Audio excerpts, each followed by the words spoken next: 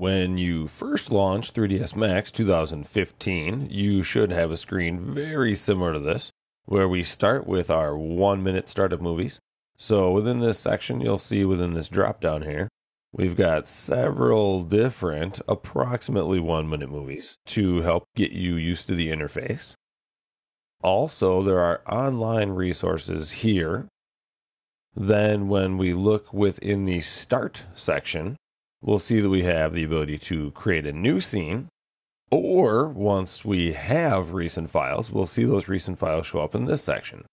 Then after that, we can go to the extend menu. And again, these are some online resources where we can download things like scripts or plants. You can share your files online. You can do all kinds of cool stuff. So let's head back to the start section and hit create new scene. We start with Max's default interface.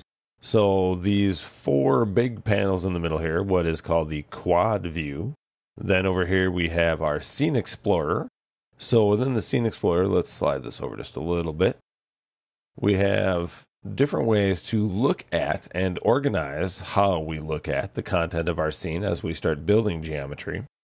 Then at the top in this section here, this is called our main toolbar. And you'll see this little grab bar here, that little double tab, is the spot where we can grab and drag that menu and undock it from the viewport. Below that here, we have the ribbon. So within the ribbon, we have some different modeling type tools. Then over here on this side, we have the command panel. And the command panel has quite a few different tabs.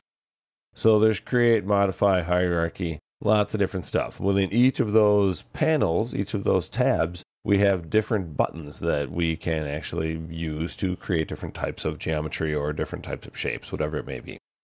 The command panel is a pretty deep area that we're going to have to spend some time with.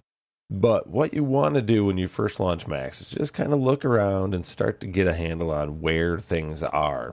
So that's going to be one of the main obstacles that you're going to have when you get started with a tool like 3ds Max. Is just the volume of information of really where things are located and remembering how to get back to them. That's one of the main things you want to start doing. Clicking in menus, looking at what's in there, thinking about what kinds of things are in each menu, so that as we talk about them and as you go to find them, you'll have a little less trouble finding everything you're looking for. And then over time, all this stuff gets easier and easier and easier. It just becomes a matter of doing it enough that you remember where everything is.